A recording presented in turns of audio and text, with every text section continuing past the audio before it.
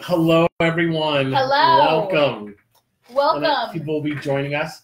But in the meantime, we solved all Everything. the world's problems. We actually thought we were live, everyone. That's right. And we had a great talking conversation, away. which was good. It was a good warm-up. And now we can do it for real. All joking aside, sincere apologies to people who have been waiting online. Yeah. Looks like we had a technical issue and both believed we were live when we were not. So now we can get started. And sincere apologies that we are starting late. We were just talking away thinking we were live. Technology is not perfect, apparently. It's not perfect, but it is working now. Wonderful. Okay, so let's get started. Thank you for inviting me tonight. Thank you so much for coming. You know, it's incredible to have you here. It's such an honor to have you. It's really amazing. We have known each other on social media for a few years now, but we just met tonight for the first time in person, which is great. So, and I've already discovered that apparently neither of us know how Facebook Live works. And none of us know how to work Facebook Live. So I wanted to talk a little bit about why we're here tonight. You know, we're here tonight going from this moment of incredible Jewish celebration and joy around the holidays into this really hard moment of mourning the first anniversary of the Tree of Life shooting in Pittsburgh. Yes. And at Zioness, we really believe that, you know, a central Jewish value is taking action and standing in solidarity with other communities. And so we wanted to honor this anniversary by taking some time to learn about what's happening with the white nationalist movement, about the threats it poses, not just to our community, but to other communities that we care about and we fight for, the threats it poses to racial justice in America, and spend some time doing some learning and some thinking about white nationalism, racism, and anti-Semitism. As you may or may not know, the shooter at the Tree of Life was an avowed white nationalist, espoused white nationalist rhetoric, believed that he was fighting a white genocide, and really closely linked Jewish partnerships with refugee rights groups to, you know, why he felt the need to attack the Tree of Life Synagogue. So we believe that one small way we can honor the lives lost is to the lives lost and the community that was really wounded. And it is to take some time to do a little learning and understanding how we can stand in solidarity together and to fight this threat. And I have an expert on white nationalism, racism, and anti-Semitism and their intersections with me. Eric, it's incredible to have you here. Welcome. I'm so glad to be here, and thank you for inviting me. I'm glad to be in conversation with everyone watching in Facebook world, and send your comments. And, you know, Carly, I mean, we've now known each other, as I said, like a few years, and it's great to be talking face to face. We have had debates, we've had conversations, we have organized online together, and I've learned a lot. And I know tonight we're all gonna have a lot of learnings that happen. You know, we're going to talk about a heavy topic tonight, and white nationalism is a heavy topic, and the level of violence that occurred leading up to Tree of Life and since Tree of Life, Gilroy, El Paso, Texas, Poway, and others, I think really underscore that. That's a lot of heaviness, and I want the audience to know two things that I think are probably the most important things to know, but we don't want you tuning out after I say that. They may be important, but you should still, you know, stick around. Stick around. The first is that even with the level of white nationalist violence and organizing that's happening, we should always keep in mind that it's a reaction to our successes at building community and strengthening democracy in America. And we should really hold that and understand that. It is a reaction to the momentum of humans wanting to be humans with one another, right? And some people are fearful of that and oppose that. That, you know, and in that, it's important to remember this is not a left or right. This is not a liberal or conservative. This is really about inclusion versus exclusion. And there are more of us committed to inclusion than exclusion. The second is simply this, that the answer, right? I'm going to give people the answer right away about how do we solve the threat of white nationalism? And the answer is simply this. The way that we deal with attacks on community and democracy is by responding with more democracy and more community. And that's why I'm glad to be here with you tonight. I'm so glad you're here. And I totally agree. You know, one of the things I talk a lot about with our grassroots, with all of you, is most Americans are so much more powerful than they know. There's power there that you can seize, power there that, you know, we can organize and have to make real change. And, you know, you respond to a threat, and white nationalism and anti-Semitism and racism are huge threats to our democracy. And you respond to a threat to democracy by doubling down on democracy. I love that. Yeah. So my first question for you, you know, for those in the audience for whom this is a little newer, when we talk about white supremacy, white nationalism, racial justice, can you help us sort of define those terms a little bit, you know, and talk a little bit more about what is the white nationalist threat and how is that a distinct threat to our community? And why is it a threat? Yeah. So it's interesting. We use a lot of words, right? White supremacy, racist movements, hate groups, white nationalism. You know, what do they all mean? And I'm going to talk a little bit about that right now, because white supremacy and white nationalism do mean specific things that we should understand. I'm going to start first by talking about white supremacy. Mm-hmm. White supremacy is a system. It is a historic and present day system. It was set up hundreds of years ago. So I want everyone to take a deep breath for a second and realize none of us are responsible for that system. We weren't here hundreds of years ago to design it. We are responsible for the system today and how it perpetuates itself. But, you know, but white supremacy is a system that was designed as a form of organizing society. And it was based off the idea that people were superior or inferior based off of their skin color. And imagine that this is how society was run. No one questioned it. It was like breathing air if you were white. Yeah. White supremacy, you know, we think of it as Jim Crow, separate but equal. But at its core, white supremacy had three core components. The first was the genocide and stolen resources of Native people. The second was the subjugation and exploited labor of Black people. Mm-hmm. And the third, Carly, not often talked about, but should be, right? It was the control of sexuality and women's reproductive rights. Mm-hmm. These were the three core pillars of white supremacy.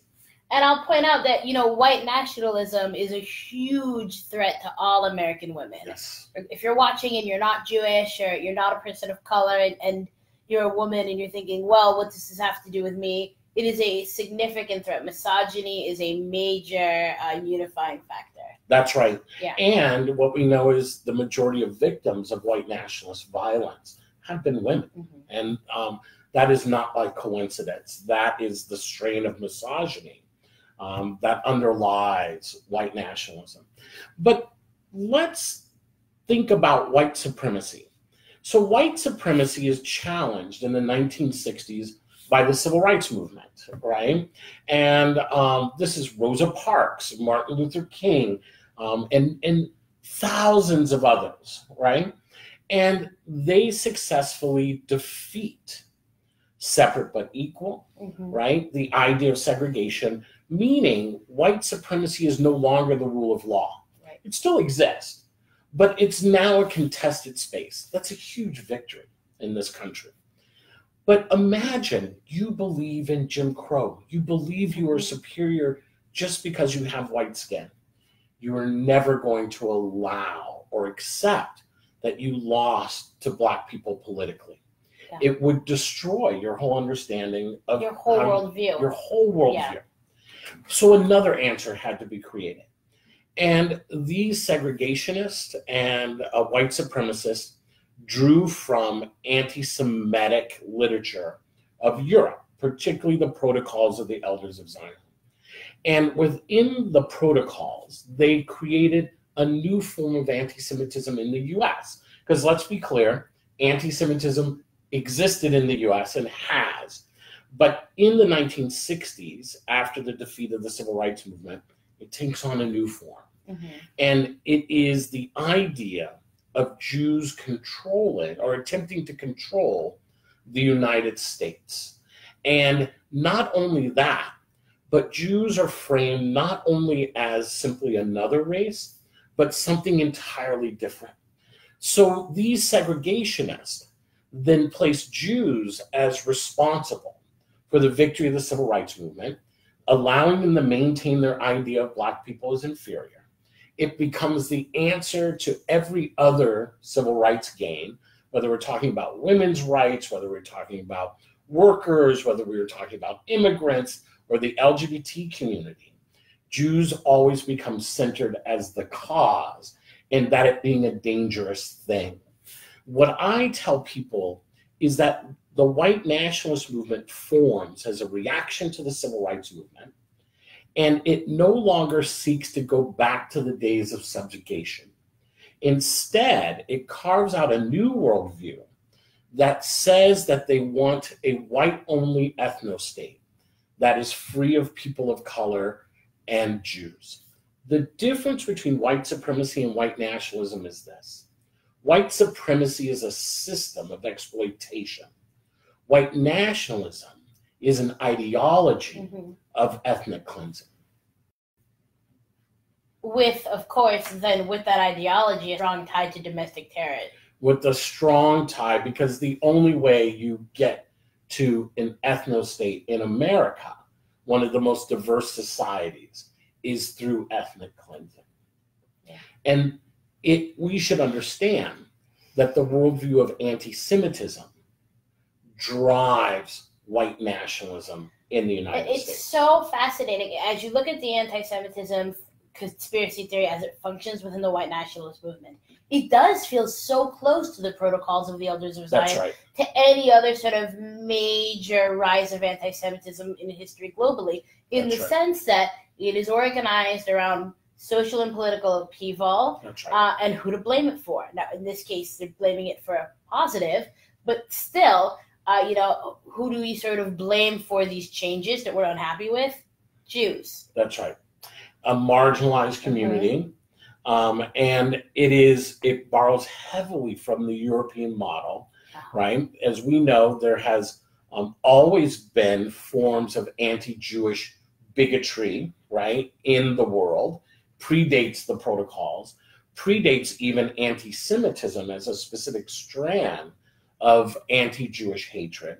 And what we know is that anti-Semitism as a form of anti-Jewish hatred is an ideology. Yeah. And it is an ideology that both threatens Jews and threatens the idea of democracy, people-centered government that is transparent and accountable. Yeah. Anti-Semitism sees democracy as a threat, just as it sees Jews as a threat.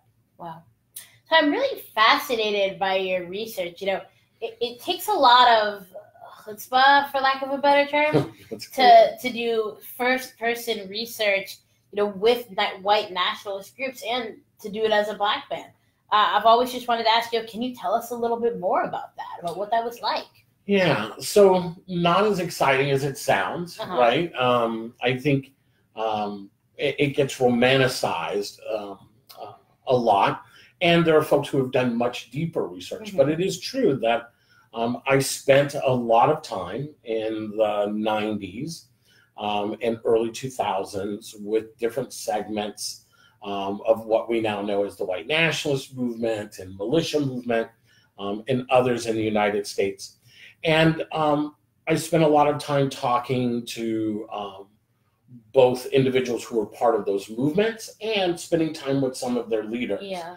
And sometimes you have to believe what people tell you about themselves and about their movements. And, my first meeting was to a political convention whose party had run David Duke as president, as their presidential candidate the cycle before.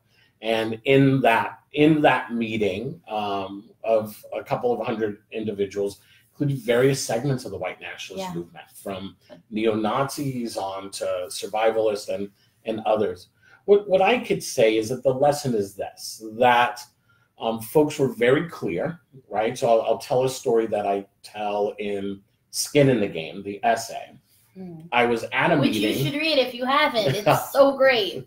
Okay, thank you. Thank you very much. It was amazing doing that work and pulling together that essay. So I walk into a meeting. An individual walks up to me right away, sticks out his hand, and I'm one of the few Black folks in there, probably one of three. So you're not expecting immediate. I'm not expecting an immediate warm welcome. He is excited to see me, and I tell more about that interaction. But basically, he says, "I want to invite you to come hear this other speaker who's speaking, and I want you to hear him because he was talking today about the need of building a broad movement, right?" And in his own words, what he said is, he talked about bringing together Blacks, and then he said Orientals and Mexicans, right, together with white folks because we have to fight the real enemy, right? And I don't have to tell probably 90% of the folks watching us right now who he meant by the real enemy. And what that underscored was an experience that I saw throughout that research with the white nationalist movement, is they were deeply racist, deeply homophobic, deeply Islamophobic. You name it, they were. But at the core of all of those forms of bigotry was always anti-Semitism, right? So in its imagery and in its rhetoric. And it almost seems theological, for lack of a better term. It is almost theological. I mean, there were definitely elements within the white nationalist movement who taught that Jews were the literal children of Satan, people of color were subhuman or chattel, and that white Northern Europeans were the lost descendants of the tribes of Europe. It was deeply anti-Semitic as a belief system. And it is how I became to understand that anti-Semitism wasn't just a behavior, it was an ideology. And in the United States, the most organized ideology around anti-Semitism was white nationalism. And we so often think of these fights as separate, but the white nationalist movement makes it very clear that they're actually, to our most violent and most dangerous foes, these fights are completely unified.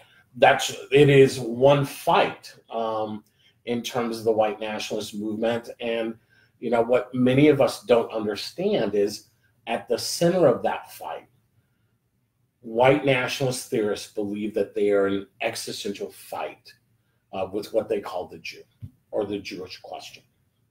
And it is terrifying. In their minds, everything else is a puppet of that Jewish enemy that they name. And so it denies the agency, right, of people of color, LGBTQ communities. But it's so others. Deeply racist in its anti-Semitism. So deeply racist, and it's even uber racist, because it doesn't even place Jews as human in this worldview, merely as an existential fight. I tell folks the closest kind of cultural understanding of it is to look at the plot line of the X-Files. Now, I'm not calling X-Files anti-Semitic, let's be clear, nor Chris Carter, etc. What I'm saying is it's the that idea level of of conspiracy theory and ultimate battle. That's right. An existential fight. That's a really interesting comparison. So, and I just want to be sort of really clear in this next question. Do we believe that do you believe, you know much more about the topic than I do, which is why you're here. Thank you. Do you believe that the white nationalist movement is rising and mainstreaming? And do you think that that is what is primarily causing rising hate crimes against American Jews, which is, a huge concern to the Zionist community? So I wish I could give a simple answer and say white nationalism is the cause of all of our problems in America. No, that's not accurate. What I would say is the most significant political threat in the United States to the Jewish community, but also to non-Jews, because it is an attack on democracy, is the white nationalist movement. Over 80 people have been murdered, right, in the last 2 years alone by members of the white nationalist movement in the United States, right? There have been countless examples of intimidation and harassment, right? We know for a fact that in the last electoral cycle, over 300 white nationalists ran for public office. That's crazy. In any other previous cycle, the most that was ever tracked was somewhere around 40, right? So we know that it is a movement that is on, unless you don't believe the Department of Justice, unless you don't believe the Department of Homeland Security, unless you don't believe the FBI, right? What we know is that leading authorities from the ADL to the federal government have said to us that white nationalism is a growing threat. Now, can I say something? Yeah. Because I think this is really important. Hate groups don't come to our towns bringing racism or Islamophobia or homophobia or anti-Semitism with them. They organize the bigotry that already exists. Yeah. If the white nationalist movement has tapped into anti-Semitism as an organizing ideology, it is because anti-Semitism already exists in our society, and it is unchecked. I'll give you an example. When I was working in the Pacific Northwest in the 90s, there was a hate crime in a community where an African-American couple had moved in. And we were out there working with the community on how to respond. And we were talking to a community member, and they said to us, you know, there was no racism in this community until this couple moved in, right? Oh my God. Right? That was their understanding. For most of America, there was no anti-Semitism in America until the white nationalist movement showed up. Mm-hmm. But we all know, right, that it is in the air we breathe. Yeah. It's really interesting. I heard DeRay McKesson speak a couple of weeks ago, and he said the same thing about racism. You have to view it as we all live in smog, and you're going to breathe it in, and it's going to be in your brain and in your body. And the best thing you can do is just try not to breathe it back out. That's right. That's the whole fight. That is actually a really good analogy. And it tells us then that one of the ways that we get to building more democracy and more community is by actually addressing the anti-Semitism that exists in our society. Yeah. We deny them that fuel to the white nationalist movement. And that's something that is so key to what Zioness is doing and how Zioness came to be. You know, Zioness has really grown as a response to the alienation and the anti-Semitism and the hurt. The community relationships have been damaged by anti-Semitism, particularly on the progressive left. You know, people often think of Zioness as attacking the left, but the truth is, it's people who want to be in coalition, are passionate about fighting racism, are passionate about gay rights, are passionate about women's rights, are passionate about anti-oppression issues and about systemic change, and felt they had nowhere to go to do it. And Zioness can be a place for them to do it as Jews, and the vast majority of Jews worldwide, including in America, are Zionists. So one of the things I wanted to ask you is, as we do that as Jews who have really struggled with progressive organizing, that is what brought a lot of people here. What advice do you have for us in terms of not just, we care about white nationalism because it's a threat to our community, but we care about racial justice and we care about gay rights, and we want to do that as Jews, and we want to do that as Zionists, which we overwhelmingly are. And how do we build coalitions within that and do effective work within that really difficult paradigm where we are facing anti-Semitism and wanting to fight it, and also wanting to fight that, like we talk about these fights being holistic, but, wanting to fight that as we fight, these broader systemic hatreds. Does that make sense? What I'm getting at? Yeah. It does make sense. So I think, what I would tell people is we have to be brave. Yeah. Right? And we called ourselves Zionists. I think we're pretty brave. See, so you're saying you're brave. Folks out here are feeling brave. Yeah.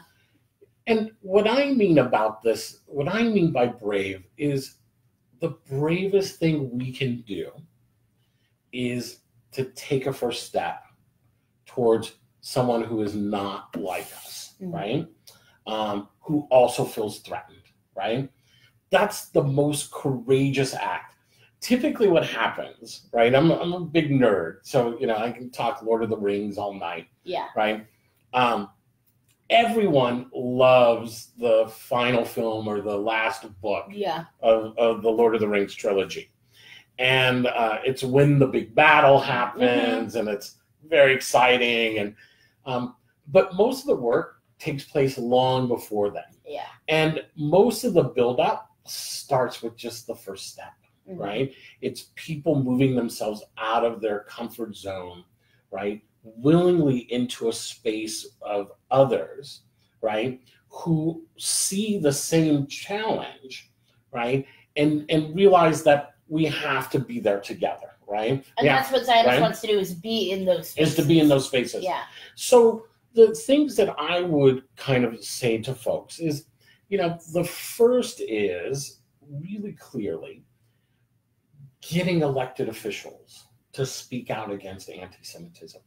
Even those who clearly, you can tell are opposed to white nationalism, having them say it publicly is so important right now. That's the most courageous thing we can do, is to get elected officials to do this. The second is to hold elected officials accountable, right? When they falter around anti-Semitism, or when they align with the white nationalist movement overtly, right?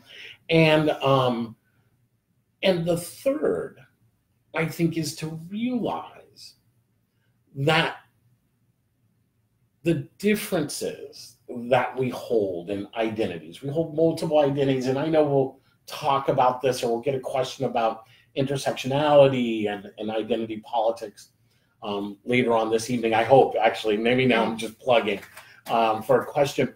But I think from a place of our humanity, it is critically important to realize that our differences exist, so that we can recognize the humanity in others, right? And that can be so simple. You don't have to get up and stand in front of a white nationalist, right, and shout them down. You can take gift certificates, Starbucks certificates, and drop them off at a local women's shelter, or immigrant rights center, or to the public school down the street. These are things that there's no reason that we can't Every do time those we act things. in community, we actively are pushing against white nationalism. Every time we recognize each other's humanity, it is a blow against white nationalism. Those are the easy first steps that I think anyone can do. Then there's the next level, right? What does it mean to be an organization, right, that is working for an inclusive society? What are the priority issues that one might work on?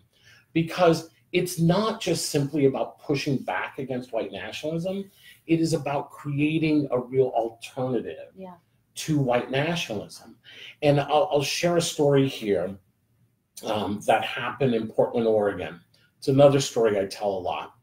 There was a young white nationalist, or alt-right, right? I don't want to peg him, who was at a protest in Portland, and he was being interviewed by someone. And the person was asking him, why are you in Portland, Oregon, right? No one wants you. He's pointing to all these protesters around. He's like, the mayor says he doesn't want you. The community says they don't want you. Why are you here? And this alt-right white nationalist activist said back to the person holding the camera, yeah, I've heard that too. But the fact of the matter is, he went on to say, the city of Portland is an urban city in America that is shrinking in whole Black population and by percentage. He said, basically, the Black population is disappearing in Portland, Oregon. And then he looked the cameraman in the eye and he said, you can say you don't want us here, but you're actually doing something we could never get away with. You are disappearing the Black community of Portland, Oregon. Wow. He was basically calling us hypocrites. And that's why social justice, right? Working for the rights of women, working to diminish Islamophobia and anti-Semitism, working to strengthen the rights of the LGBTQ community, working for like strong public education. That's why those issues are just as important. You can't do it all, right? No one can do it all. Sure. But as an organization, you can find 2 or 3 things that make it part of a mosaic that is trying to strengthen and preserve democracy in America. That's beautiful. So some of the pushback that we get really for a lot of times from people outside our movement is, you know, you're really focusing on white nationalism and showing up in solidarity and wanting to build coalitions. But you know, there's a lot of violence against Jews that we don't believe has anything to do with white nationalism. That's one of the big, really hard conversations that the Jewish community is having.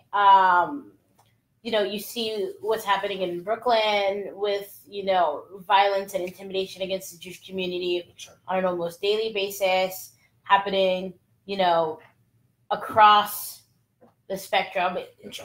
And a lot of questions about, you know, are we arguing that that comes from white nationalism? Are we arguing that it doesn't? Are we arguing that it sort of abstractly comes from it? Where does it come from? And, you know, if we're focused on coalition building and fighting the great fights, you know, how do we deal with this difficult example? And so, you know, the question then becomes, you know, how do we respond to hate crimes that aren't committed, at least by people who don't see themselves as being part of the right? You know, what is the correct response to that sort of violent anti-Semitism that is a major threat, particularly for visible Jews? So I think that's a really good question. I'm glad you brought that up. So my sense is, you know, first, I think we have to be clear, right? So I'm not saying that the attacks that are happening in Brooklyn are influenced by left politics, right? But I'm also saying that at least based off of who has been arrested or accused, right, that it's clearly not driven by the white nationalist movement. Yeah. So if I could be honest, if I were living in Brooklyn, Oregon, right, or in Brooklyn, New York, looking for Brooklyn, I was like, there is actually a Brooklyn, but anyway. We got to get him to New York, guys. Yeah. Brooklyn's I've already forgotten now. We have a Brooklyn neighborhood in Portland. Anyways. But I guess I've been away from New York too long now. I have to go back. But if you are Haredi, right, Orthodox, Hasidic in Brooklyn, New York, your primary concern around anti-Semitism isn't the white nationalist movement. Yeah. Right? And I think those of us who are committed to social change and social justice have to be aware of that, right? And understand that.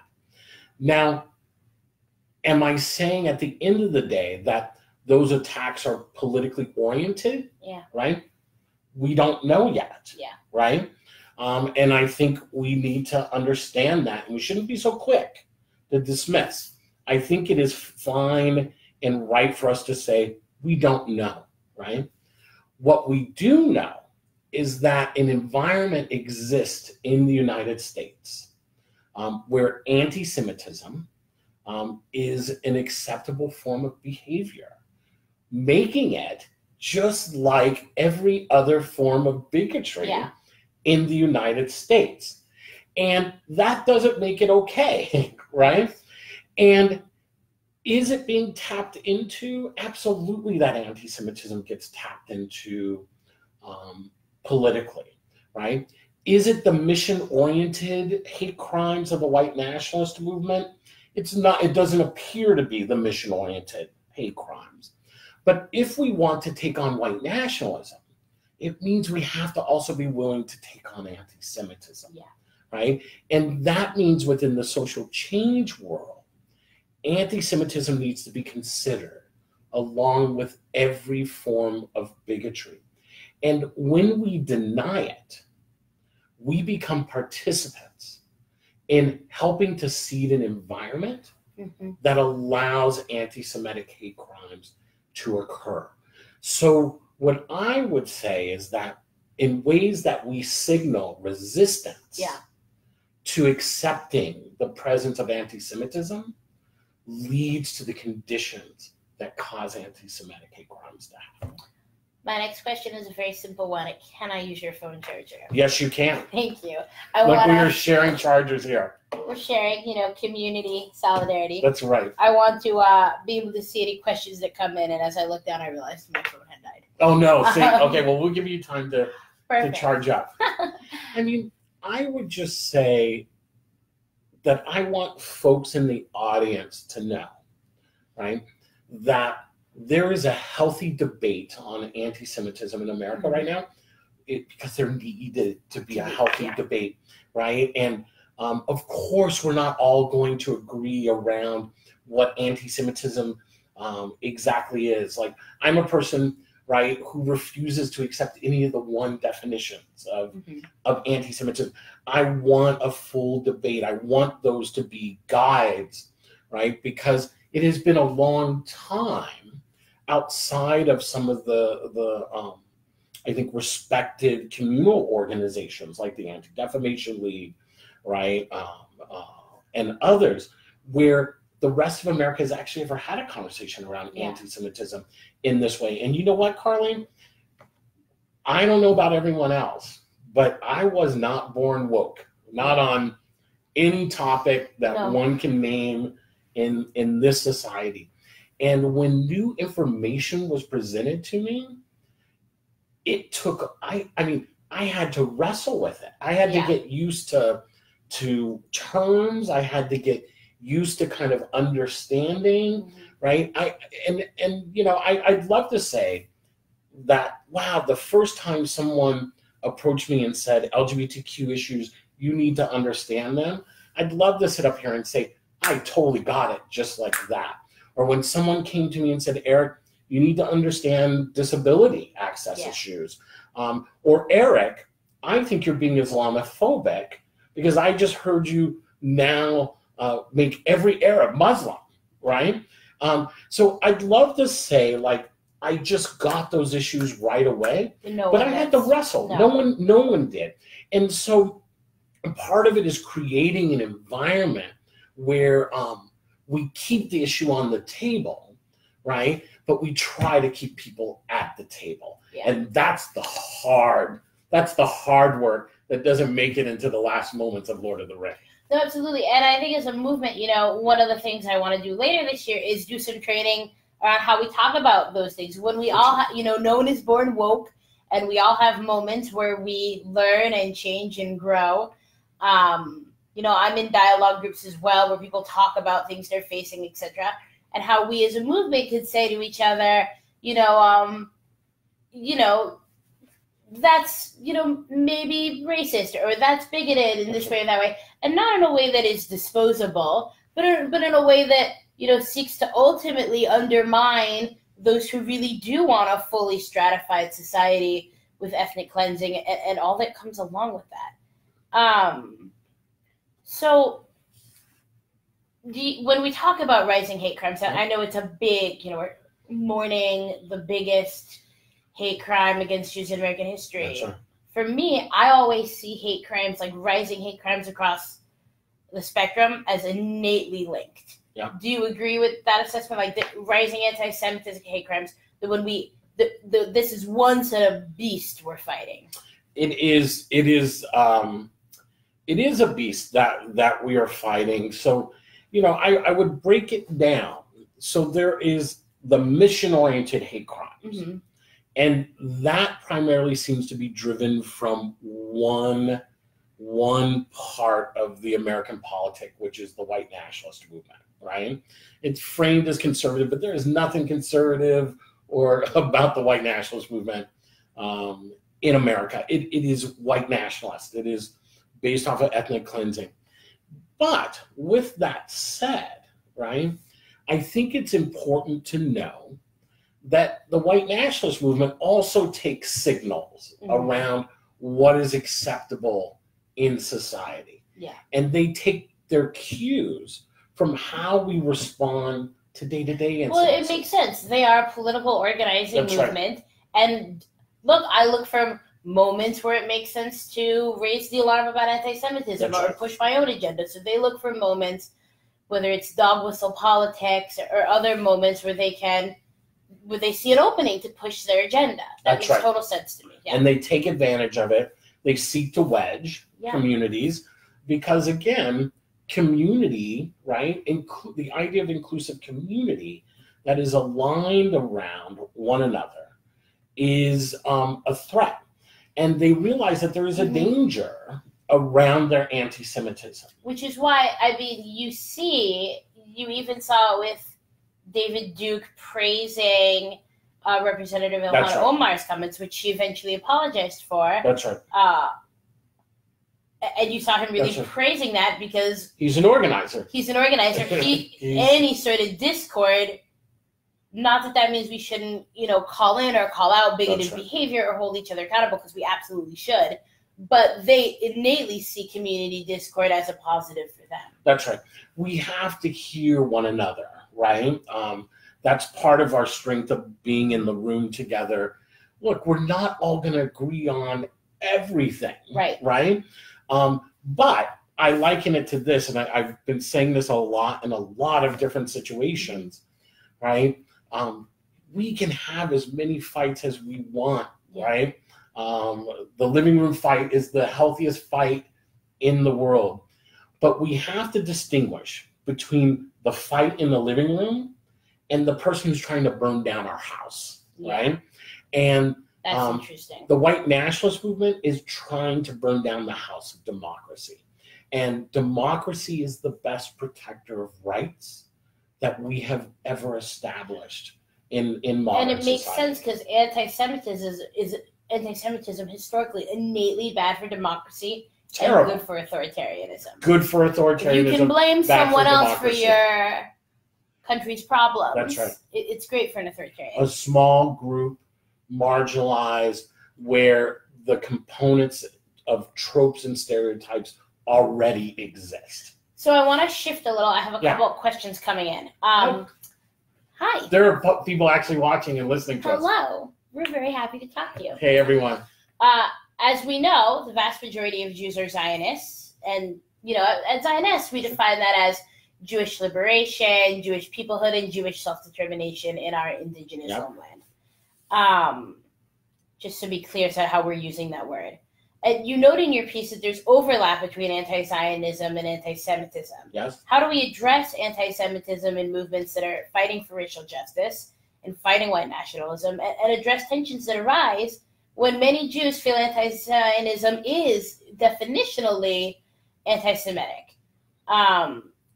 Especially given the importance of coalition building. And then I have another similar one. You mentioned in your article, talk about ZOGs, Zionist organized governments. Can you explain, why that's anti-Semitic and how that interacts sort of politically across the spectrum? Yeah. So let me reverse those pieces. So I think folks should understand every person has their own historical path that influences how they see things. Sure. So for me, anti-Zionists coming out of, remember, I organized against the white nationalist movement for decades. The white nationalist movement centered in its threat assessment, right, in its battle, the ultimate evil being the Jew, right? That's how the Jew, that's how they talk about it. And it was 95% of the time, and I think I'm undercutting that, right? 95% of the time defined as the Zionist occupational government. Really? Right? And they use the term occupation. They use the Zionist occupational government. And it was the belief that through the victory of the civil rights movement, through the victory of the women's rights movement, through the victory of labor, right, and through immigration, that Jews had taken control of the government, right, that the United States was no longer for white people, and that the war was against the Zionist occupational government, or what they called Zog as shorthand. So that's one piece. The second piece to remember in my history is that in this collection of posters and flyers that were extremely bigoted, it was rare, right, that there wasn't the Star of David on there as a trope or a stereotype to reinforce the bigotry, right? So, and then the third is that most white nationalists, right, had fantasies, right, of Israel being bombed through atomic weapons, right? William Pierce and his... and you hear this rhetoric, it's really interesting you bring that up, because you hear rhetoric on the far left like, well, white nationalists support Israel. They don't really. No. They support the idea of you going there so you can then be... That's right. Yeah. I mean, if it's even if we could call it philo-Semitism, which is a form of anti-Semitism, let's be clear, right? William Pierce ends the Turner Diaries, right? Not around the revolutionary white nationalist ethnic cleansing that happens in the U.S., but with an epilogue around a plane dropping an atomic bomb on Israel. So it's not about Jewish liberation and Zionism. It is absolutely not. It's about... It is ghettoization. It is about ghettoization. It is about the removal. Remember, there's a movement committed to ethnic cleansing. Yeah. It is about the removal of Jews from the United States, right? And so it is a cynical piece. Now, are white nationalists looking elsewhere for governments that they perceive or think are leaning towards authoritarianism, right? Or anti-democratic policies? Absolutely, right? And what we know is that politics make for strange bedfellows, right? So that's the piece we need to understand about how I came to understand those symbolisms. Now, I think there is a challenge in being able to have a conversation around anti-Semitism, right? Because I am not a person who will ever say that anti-Zionism doesn't get used in ways that are anti-Semitic, right? And if I could give a parallel, and I know now it is a long answer to a short question, but I think it's worth digging into. So let me give you a parallel. I talk to folks all the time who don't believe in Black nationalism, right? But they oppose racism, right? I would never say they don't oppose racism. I mean, they don't oppose racism because they don't support Black nationalism, right? I can distinguish between the two. Now, are there some folks who oppose white nationalism because they are racist or become racist or act in racist ways? Absolutely, right? People are murky. My problem, right, with in this debate is that as someone who deals with racism, as a racial justice activist, I often talk about the moment where I'm doing work around racial justice, particularly around anti-Black racism, and a person, the first thing they say is, but I want to talk to you about Black on Black crime. Yeah. How am I to reflect on that in a moment, right? Now, if I know you, and I know like your background and your activism on racism, I might say to myself, that's a real legitimate question, right? There's nothing wrong with the conversation. The intention. Yes, but having a history of work makes trusting that intention easier. Yeah. if that person doesn't have that history, I think that they're deflected, right? So I often find it a form of deflection that every time we talk about anti-Semitism, the response is, well, I want to talk to you about Zionism, or I want to talk to you about Israel. Those are certainly legitimate conversations, right? I find, though, that is it a way of people avoiding talking about anti-Semitism? Because if you understand anti-Semitism, you do often see ways that critiques of Zionism, right, absolutely drink from the well of anti-Semitism. Mm-hmm. I think that is very, very clear. And it's a hard discussion to discuss when there is no founding understanding of anti-Semitism. Or founding understanding, to be frank, of Zionism. That's right. And I think it's a complicated thing for people, including at Zionists, in social justice spaces who care about Zionism, who are showing up with signs saying, I'm a Zionist. That's right. And we're going to be at the Supreme Court in a couple weeks saying we're Zionists and we, support DACA recipients and we support Dreamers. And people, they don't understand what Zionism means. Sure. They don't understand that it is, the most recent polls put support at 95% in the Jewish community.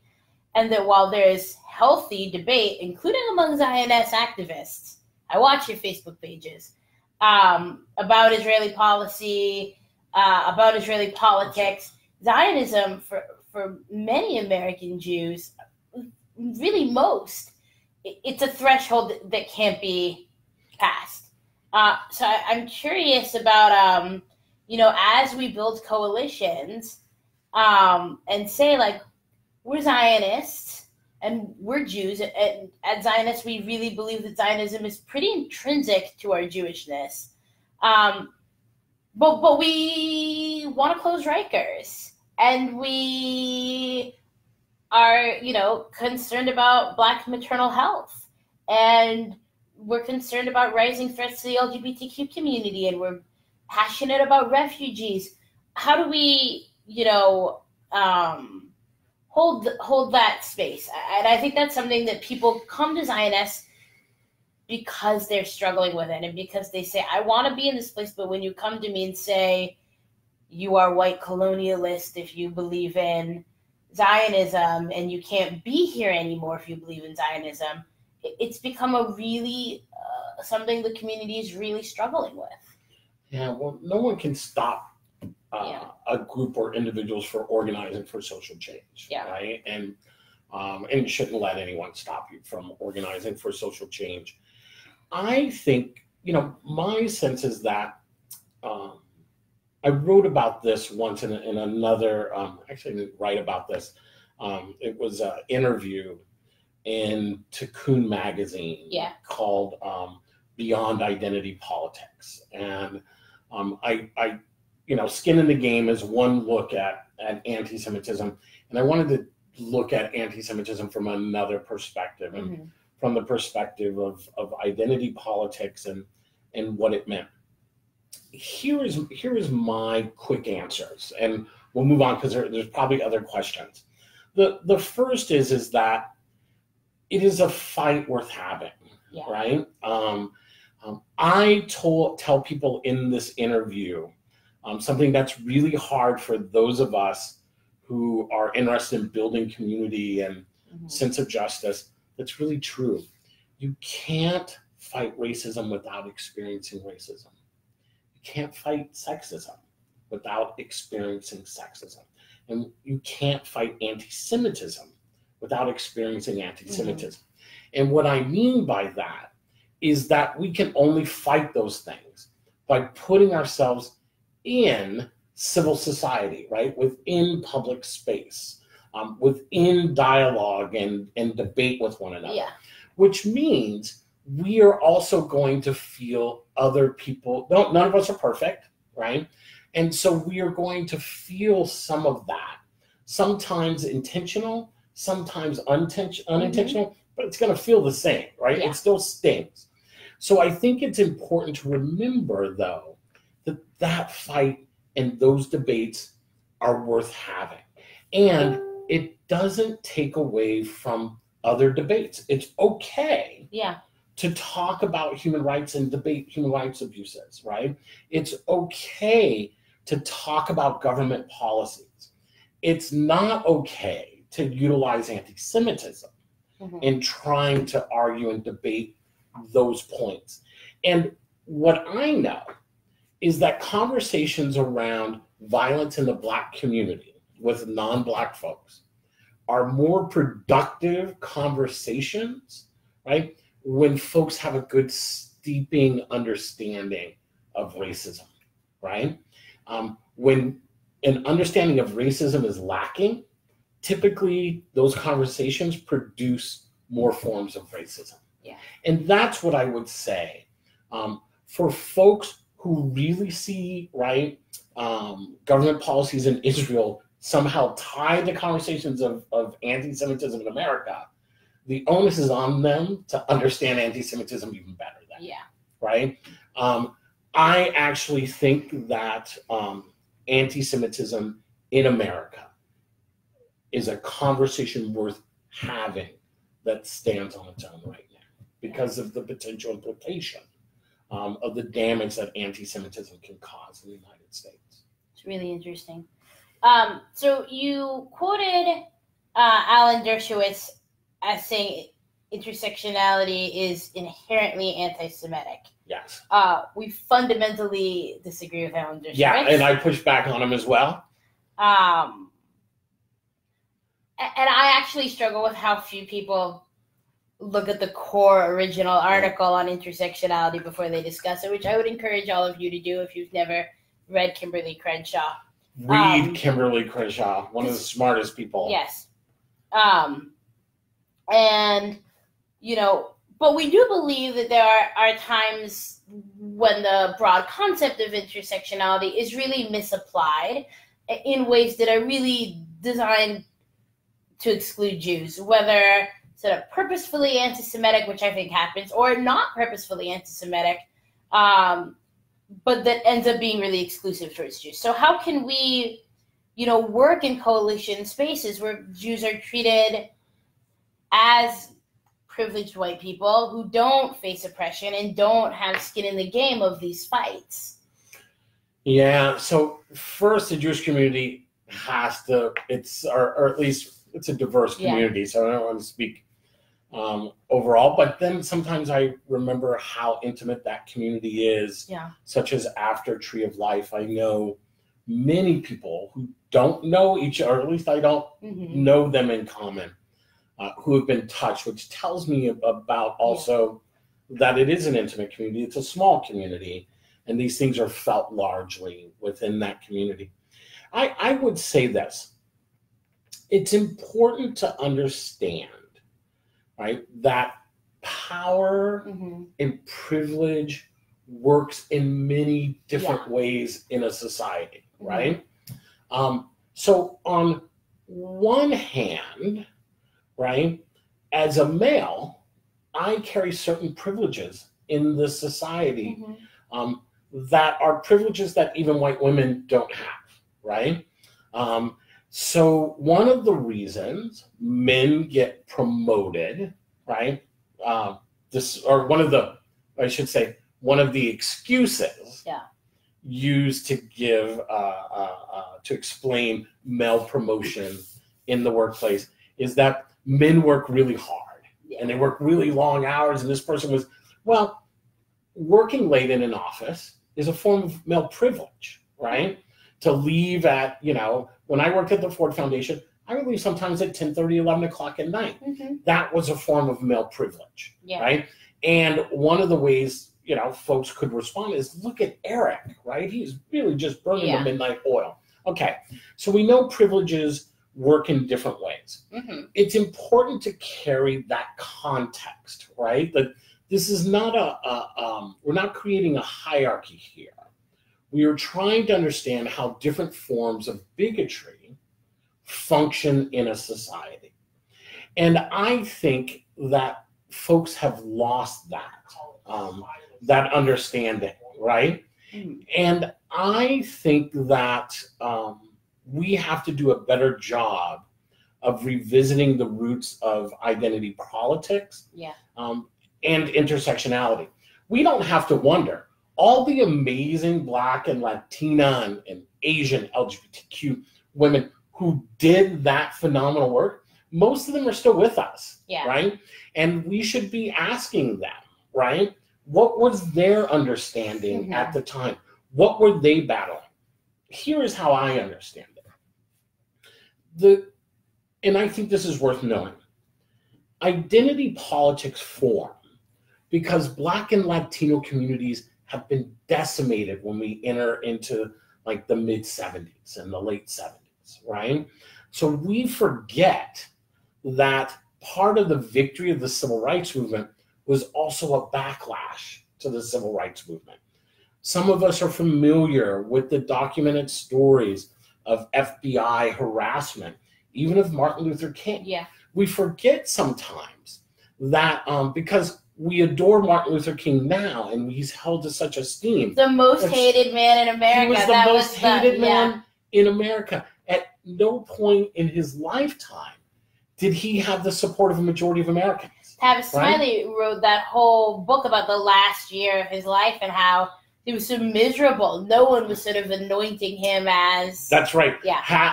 There's a line someone who was close to him said, gave a line that said, on any given day, 2/3 of the folks who knew Martin Luther King were pissed at him. Right? So imagine, and it could be any different 2/3 combination, but on any given day. So he is under immense pressure, right? And it symbolizes the pressure that the Black community is in the North, right? The police abuse that's being experienced, the lack of opportunity in terms of jobs, right? The Black community is in a shambles that crack down on Black nationalism. So when you come out of the 70s and in the early 80s, Black leadership is decimated. It is in that void, luckily, that these amazing Black women, right, stepped up, and they had already been there, but they stepped up in a way. And in many ways, they healed communities of color. And they healed communities of color by saying empowerment doesn't just come from outside, it comes from inside, really right? And this is your identity, and you can hold that identity with pride. So essentially what you're saying is, as we struggle, intersectionality, read the article, please. It's Kimberly Crenshaw, came from this struggle to have Black women really seen and heard in civil rights spaces and in feminist spaces. That's right. And by talking to women of color organizers who have already done that work, and obviously misogynoir still exists, but have been really successful at changing the narrative of how we talk about some of these issues. Right. That we should be sort of leaning in and asking those veteran women of color organizers, we're having a moment where we don't feel like our community is being heard, and it's frustrating and it's frightening.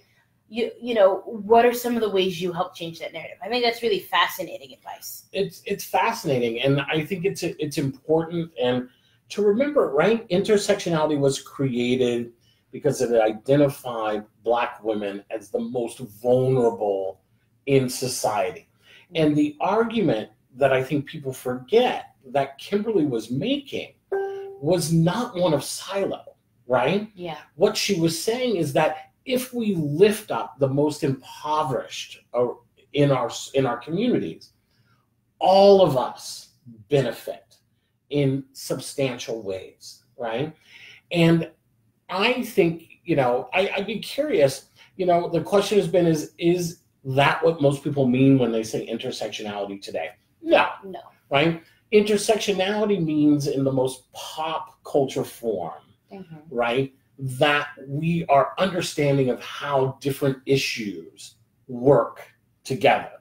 And so if you don't understand how anti-Semitism plays a role, then you're not actually acting in an intersectional way in that pop culture definition. And I think it's also important for us to understand, right, that it's never been easy. We act as if we in the social justice world have always been open to new ideas. No, in fact, the reason that we're having these big community brush-ups, that's not a term, is it? These big community... We're going to call it one right now. Brush-ups, I like that, brush-ups. Right.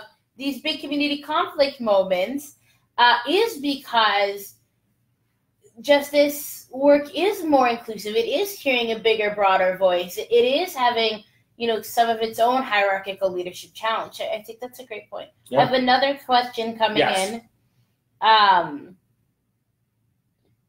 curious about Black Lives Matter adopting really strong anti-Zionist stances and really standing with BDS, and why that happened, and why don't people understand how hard it made it for so many Jews to really be involved, particularly in Black Lives Matter, despite our commitment to fighting police brutality. So I think what the question essentially is saying is, why did that happen? And why was there, even now, if you talk to a lot of Black Lives Matter leadership, and I've experienced this personally and very publicly, a real lack of understanding of why that was such a deal breaker for the majority of American Jews. And not, it's not that made people stop caring about police brutality, but it did make people stop taking action. A lot of people, I would venture a majority, feel uncomfortable taking action with Black Lives Matter, which to me is fairly tragic.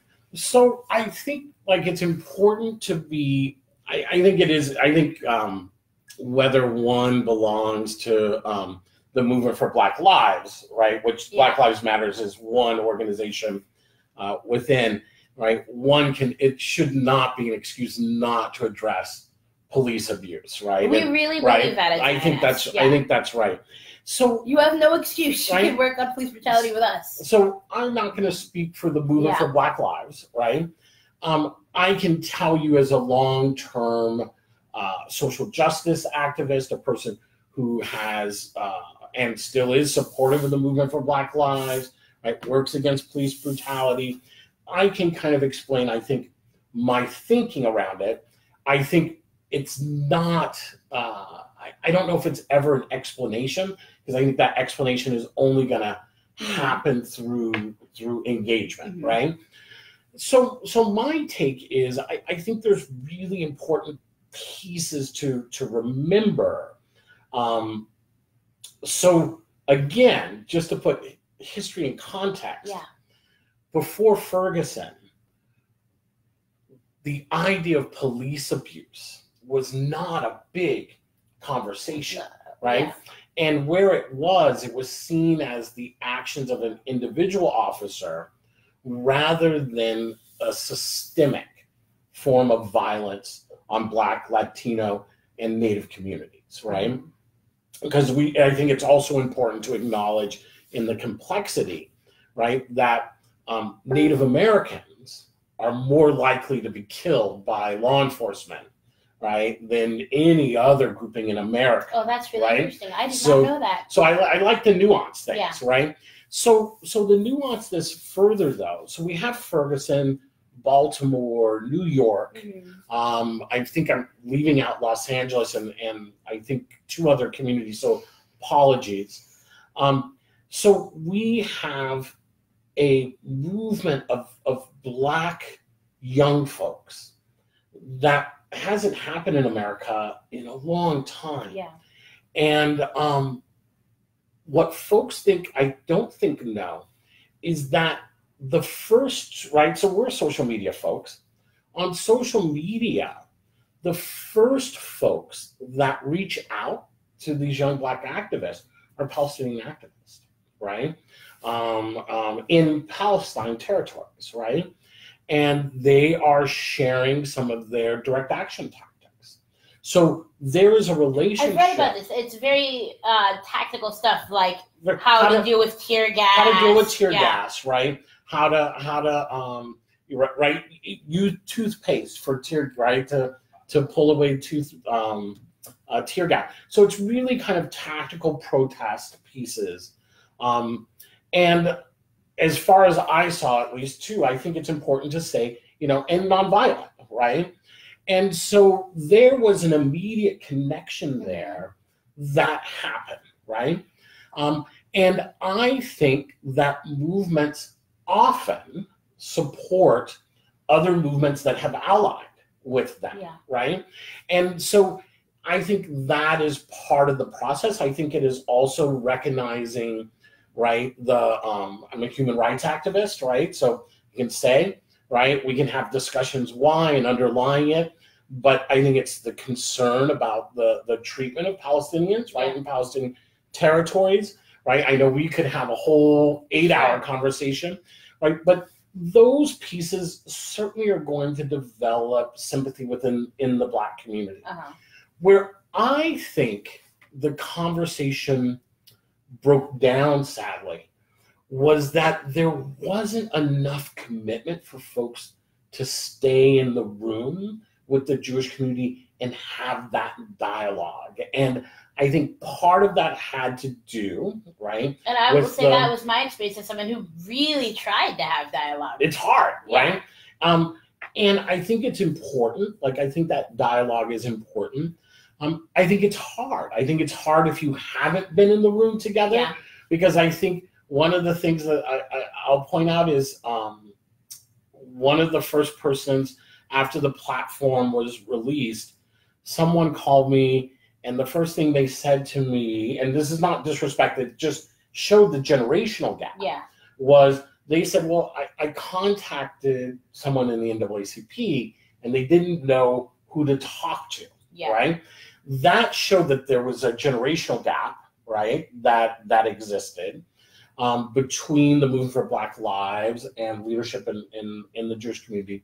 But I also think that in ways that folks weren't able to stay in that room together, that it was driven by a false idea in the United States that race is only about skin color, right? That racism is only about skin color. And it is hard for those of us in the Black community, right, including myself, to hold that racism isn't a binary Black and white situation, right? So it is hard to understand that people with light skin face forms of discrimination and bias and a system of bigotry known as anti-Semitism that is important for us to understand. And I think that is still a lot of work that has to happen as well, right? That we have to lean into it. So I get that folks made choices. Those choices should not lead us away from the issues that we think are important. That's what was my sort of lesson from it. I mean, I've written about police brutality. I've witnessed it, not directly, but, as the wife of a Black man, we have had incidences with police, very frightening. And one thing I've come back to a lot of times, and I think is really a guiding value of Zioness, is to say, okay, so this group has been really exclusionary, has failed to stay in conversation with us, and has really, I think, I'll say personally, failed in coalition building with us. But that doesn't mean that we stop fighting police brutality or we stop caring about it. We do it in different ways. We do it with different groups.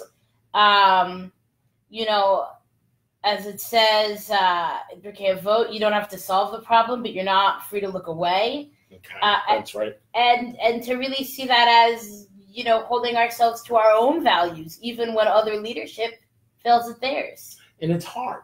Absolutely. And we have to admit, it's hard. There's no guarantees, right, that it will work out, but it's worth the engagement, right? It only strengthens society. I think to leave our doors open, right? To Yeah. leave that one seat at the table. My mother used to always leave a seat open on Thanksgiving dinner table. So even if it filled up, she would bring in an extra seat. And I think in that way, we always have to be open. And I think it's important to understand, right? We are having a debate on anti-Semitism in Yeah. America, and most of us, I'll include myself, right? Someone said, you're an expert on anti-Semitism. And I thought to myself, if I'm an expert on anti-Semitism, we're in trouble, right? Yeah. There's so much I don't know. But it reflects to me that we have to be somewhat patient, because we are having a debate on anti-Semitism, and most folks have not been given the tools to actually have that debate and conversation, right? Yeah. It's going to take some time, and it's painful to have to wait. Yeah. I want to acknowledge that. No, it's definitely painful. It's painful to have to wait. It's painful, especially in this moment where I think we all feel so. Yes. I mean, no one Urgent. spends their Tuesday night learning about white nationalism That's for an right. hour and 20 minutes if they don't feel That's right. called to action. But I think it's painful to wait. But I also think for us at Zionist, we believe that, putting ourselves at those protests, putting ourselves in those rooms, doing that organizing, and being honest about who we are and what we believe, and showing up as our true, authentic Jewish selves as Zionists, and saying, and we're here because our Zionism and our Jewishness, which we feel are intrinsically connected in this space, inform and direct us to action, direct us to fight police brutality, direct us. The Torah is pretty clear on welcoming immigrants and welcoming refugees, to welcome the stranger, for we were strangers in Egypt. That's right. And, the Adam Yachid, that men are all equal. Fortunately, it's a little gender normative, but hey. But we're working on that too. We're working on that part too. And That's that, that we stay in action places, and we ask for accountability. We push people to be accountable. And if there isn't a place, and if they're not able to be accountable, it doesn't free us from the work. That's right. But, And to remember, like, if I didn't work with organizations that did things that I just couldn't ever do, right, or would not be willing to do. Like, I work with organizations who have invited speakers to speak at their event who I would never, right? Yeah. I probably, organize to keep that person out of the country, right? Yeah. But that can't be the measure of whether I work with an organization or not. And, again, I think that this is not a left or right debate that is happening in America.